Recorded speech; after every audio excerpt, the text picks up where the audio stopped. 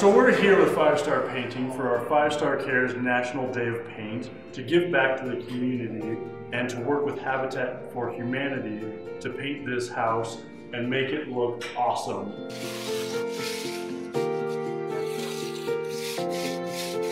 I think it's really great that we can help a family that's having a hard time.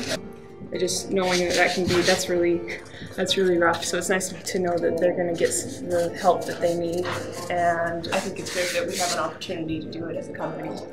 I do the design work with 5 Star. When they started talking about it, I'm like, that sounds like a perfect project to help out in Provo here and help restore a home that we feel like should still be part of the community. So it's going to be fun to see this and be part of it.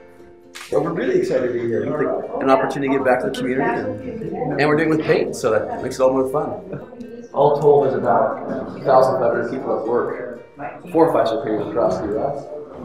We actually had, in our very first year we did this, we had customers. So we go paint a house, let them know that, hey, this Saturday we're going to go work on an orphanage or a women's shelter. And we had 8 to 10 customers show up to come help paint. Yeah, it was really, really cool.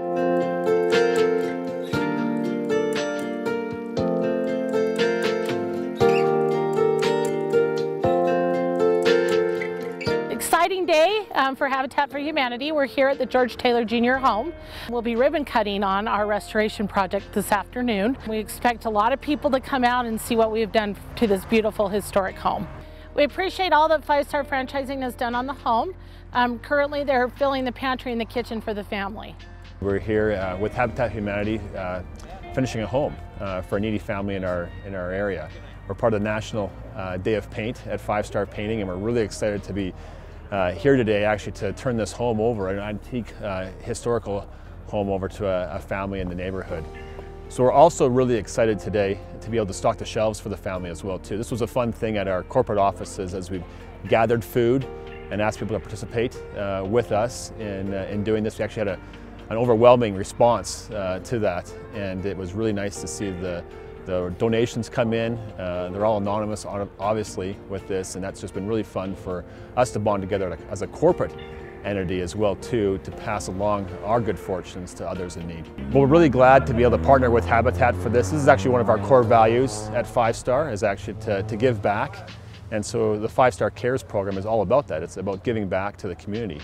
And so as we actually have worked with our franchisees who have been involved across the country, but also their customers too, we've been able to give back. And that's been really good for us as we accomplish our missions and also are able to provide for those perhaps who are less fortunate than others.